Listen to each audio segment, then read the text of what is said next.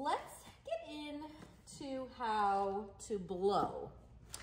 I teach a lot of people how to blow.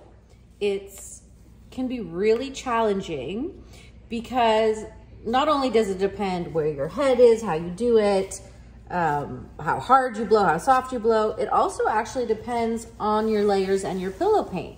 Because if your pillow paint is thick, you have to blow harder. If it's thinner, you don't. And actually, I'll show you an example of that too, I just thought of. So, what are we gonna do? Well, let's just get into it, shall we? I'm gonna use two different pillow paints. One is thicker than the other. We'll see how that affects the blow. I'll do different styles of blowing.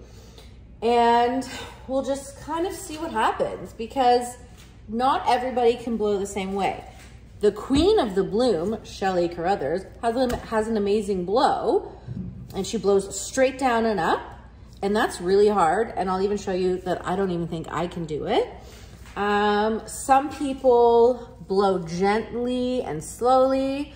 I like to blow out petals. So it really depends on where you're at, but let's give it a go. I'm gonna use these 6-inch wood boards just for fun. So let's talk about pillow. Now they're not making these anymore, but it is a thicker pillow. This is Sherwin-Williams Color to Go. I don't really know an American comparison to it, but I'll show you what I mean by it being thicker. So you see when I pour it, it kind of stays where it is more. That's another problem people have with thicker pillow paints is because they put too much and then they find it cracks. So for this size, I will put a little bit more, but what I do is I just put like a little bit and then I take my finger, oopsie, I'm making a mess already. And I go like this and I make sure to spin it out a lot. So this is a thicker pillow and I will do my regular blow with a thicker pillow. So sometimes when I blow, after I lay down my cell activator, I blow down a little bit first and lift my head just to open it up a bit. Then I tilt my head and I blow out the petals. Now where your head is very important because what I want you guys to try doing is tilting your head and in one blow, blowing the cell activator across the colors as far as you can, okay? And when you blow, pretend you have a neck brace on because I don't like, and I'm sure you guys don't like when you blow and you go, I'll actually show you what I mean by that, but you make little channels. We want beautiful petals, and to do that, you keep your head straight, but you lift it up as you blow. Let's see how it goes. I don't even know what colors I'm doing. I guess it doesn't really matter.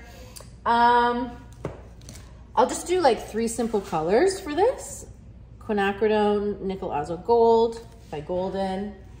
I'll throw this is TLP Pinot Gris, a green interference. I'm just kind of not even paying attention. This is TLP. No, it's not, Lisa. It's Golden Teal. I think I mixed it with a bit of green to make it darker because I made these custom colors in video number 107, by the way. I'll do one more sparkly. Why don't I do Sea Glass? And I'm gonna top it off with Matisse Southern Ocean Blue because my cell activator is white, which matters. So this blow, I'm gonna do my normal blow with a thicker paint, and then I'll do my normal blow with a thinner paint. The thinner paint I'm gonna be using, which I use more often, is Glidden Essentials Eggshell. I do leave it open a few days because it's thin, but I like it better. So let's see. So I open it up, tilting my head. Now you'll see it's not going far.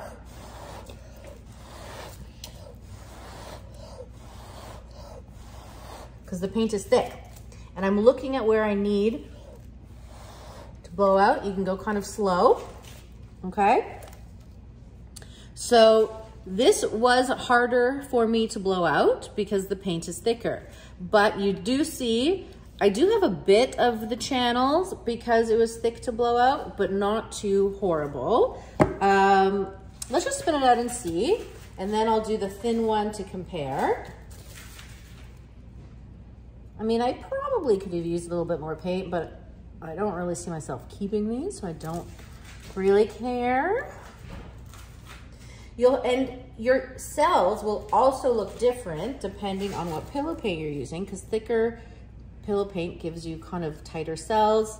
Thinner pillow paint goes further, so it looks kind of more flowy and thinner. We'll just keep spinning her out. Hope it doesn't fly off. So I'm using the Shelly Art recipe. I really suggest taking the class because that's where you get all of these fun, I don't mind these colors. So it's not bad what I did. I do have to do a lot more spinning to make sure all the paint is off. So, all right. Now what I do is I tilt a little bit to see, but there's a bit of paint, so we'll keep going. I hope I can remember what layering I did to make it the same.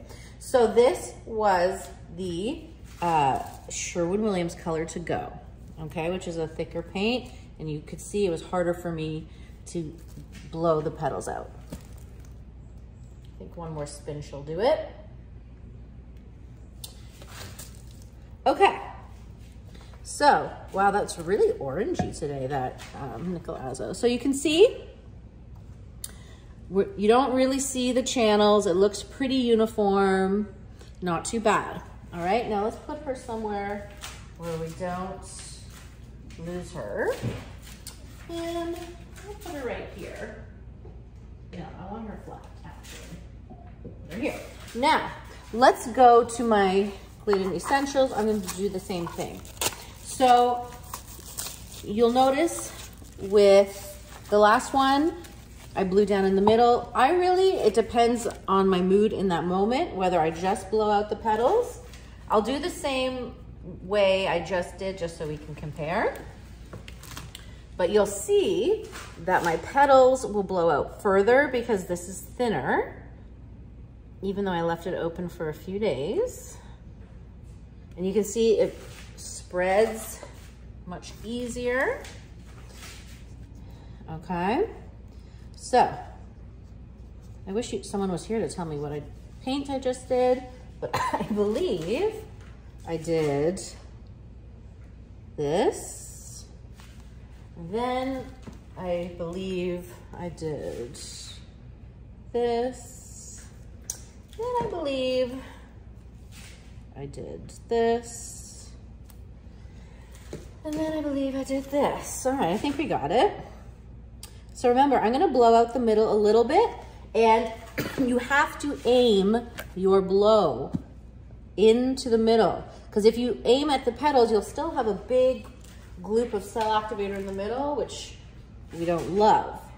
So you'll see I'm gonna blow it out first, stretch it, and then aim for the middle, and I'm gonna lift my head up as I blow out so we don't get those little channels.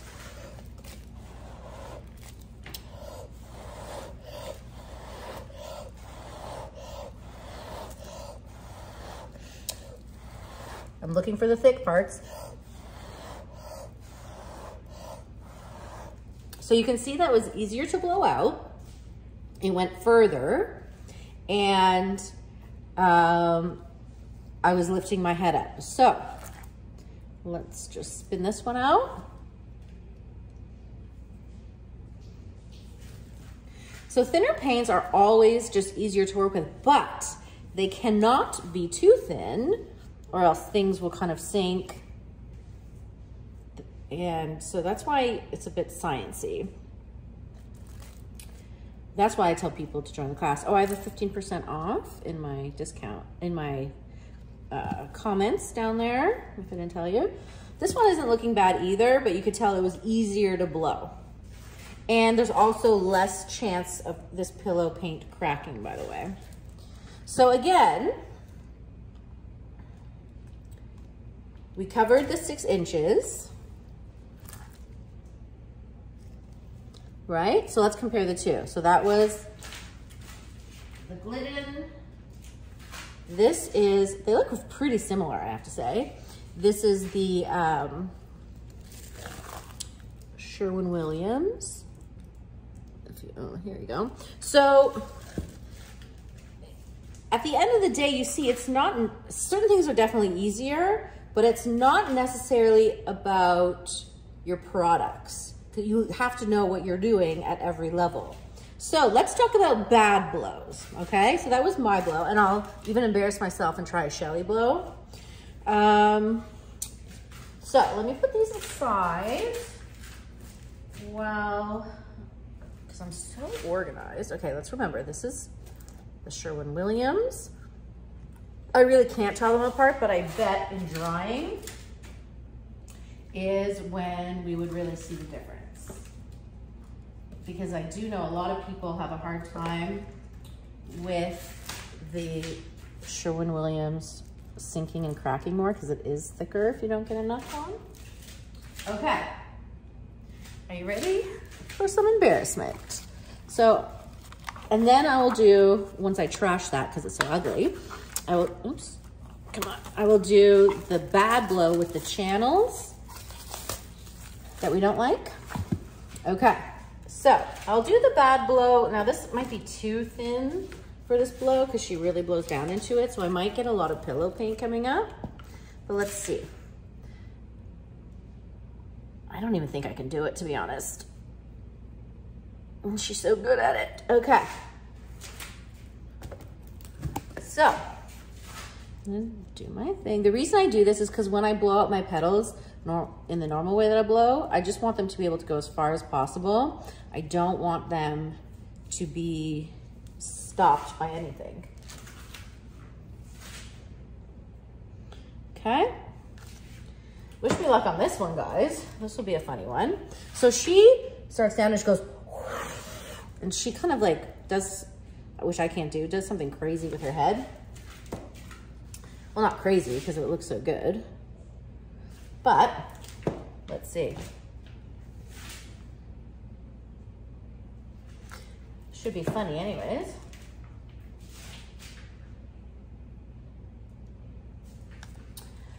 All right, so what am I doing? So I'm going to go, all right, I'm gonna try. I mean, she does do petals afterwards sometimes, but okay, ready?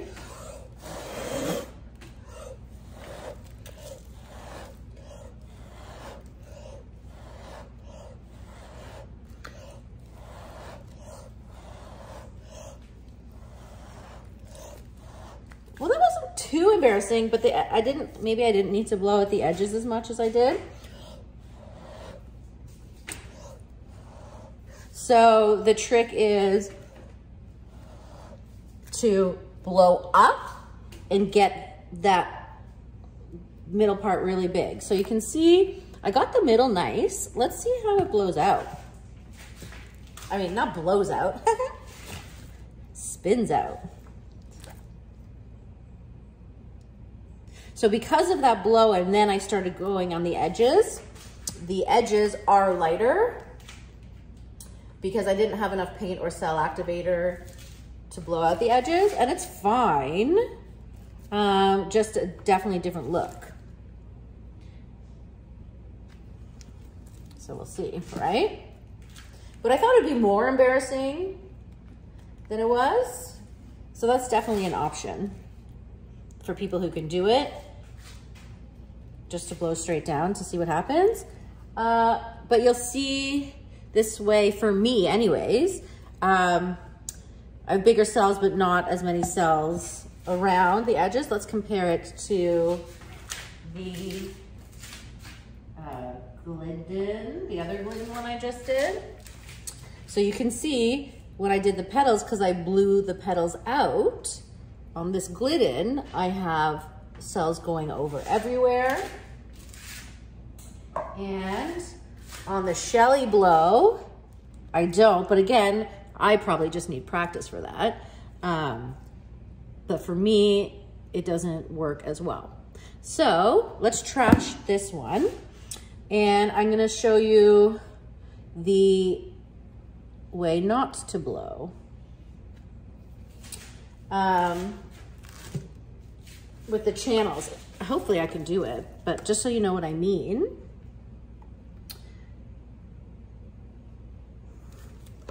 I don't even need to put that much paint because we're not gonna like this one. There's so many different layers of the bloom to make it work, and it's freaking hard. It takes a long time. So I try to tell people, you gotta stick with it, keep practicing, understand your layering, understand your blowing, understand your temperature, understand your consistencies. There's a lot to know. Okay? Now, let's do the channel blow. If I can. I don't even think I've ever done it. This is my first time, so. But this is what I see a lot when I'm helping people.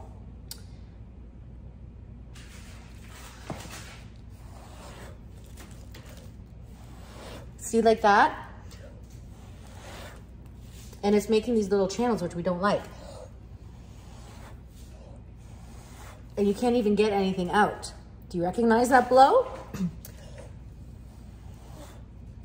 That's because, sorry, I'm pursing my lips too much and I'm going like this. And that is not what we want to do. We want to get a big one like that. Now, obviously that wasn't the best blow, but it's an example. Tilting your head, and as I blow, I lift up. See what happens. Let's just play around. If I blow and I don't lift my head, okay? In comparison to if I blow and I do lift my head. You see how this goes much further when I lift my head than if I don't, okay? So we are calling my blow the blow and lift. Blow and lift. Blow and lift. Look at that big pedal. That's what we want. We have a blow and lift pedal, and then we have a little channel blow. I like all these names I'm giving. So you can see what we're kind of looking for. I think that's, did I cover everything? Should I do one more? Okay, let's do one more. And I'm just going to, because we don't even care about this. Should I put a little bit more paint on it? No, not even. I'm just gonna layer some more and do it again. Okay? So remember, we are doing the blow and lift. And we're really keeping, we're not gonna get afraid of getting close to the paint and really looking at where we're aiming as I'm turning. Now, turning is something that I do, definitely something you don't have to do, but I find it easier because I see, oh, there's a big white spot right here. I'm gonna blow it. I'm gonna blow it. And my eyes are always looking at the direction that I'm blowing. I'll do this one first. You know what I mean? So, that is the way that I find works. This is not the same color as this thing. That is the way I find what works best for me in particular. Everybody is totally different, so I'm not saying that mine is the best.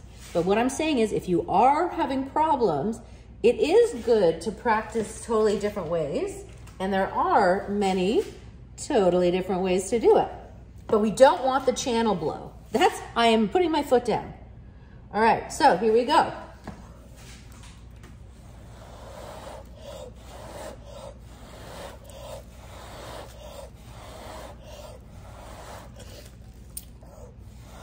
You notice in that one, I didn't blow down first because I wanted to show you the difference. So you see there's, like normally I might blow this one out here too a little bit. Just so you don't see the paint lines, but you see there's even coverage. It's gonna spin out really nicely. And with this method, you can really go bigger and bigger and bigger if you expand your blow. These are pretty. These colors are really nice. If I do say so myself. Oops, I'm getting paint everywhere. So this was the lift and blow with doing petals without blowing the center first, okay? And then I'll bring on over the one where I blew out the center first so you can see the difference. So, but the problem sometimes of blowing out petals without blowing the middle first is that if you don't have good aim, you could leave a big thing of cell activator in the middle, which we don't like, but let's go back to this glidden here. All right, oh Lord, close. Now sometimes it's just the blow that makes them look different. You notice these cells are bigger, these cells are smaller. Could just have been my blow, but they both kind of work. So I hope this little tutorial was helpful. Let me know if I forgot anything. And let me know how your little blow and lift goes. And I'll talk to you later. Bye. So here we have the color to go. Here is the glidden eggshell. And this was when I just did the petals. Nice sparkles. Hope that helps.